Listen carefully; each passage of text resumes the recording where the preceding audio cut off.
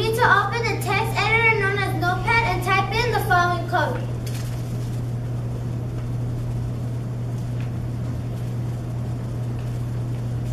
Option explicit means you are forcing the program to declare its variables. It means you are creating storage space for your variable, which in this case is password.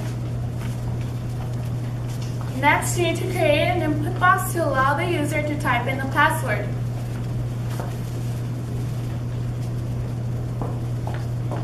Create an if condition in the event that the user types in the correct password.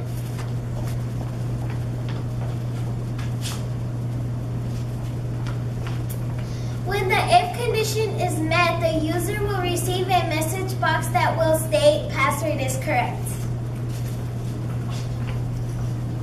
When the if condition is not met, the else condition will be executed.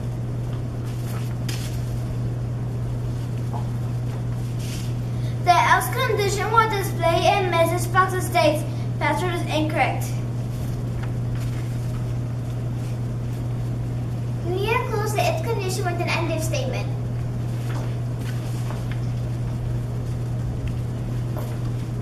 Save your text document on your desktop and label your program as password.vds.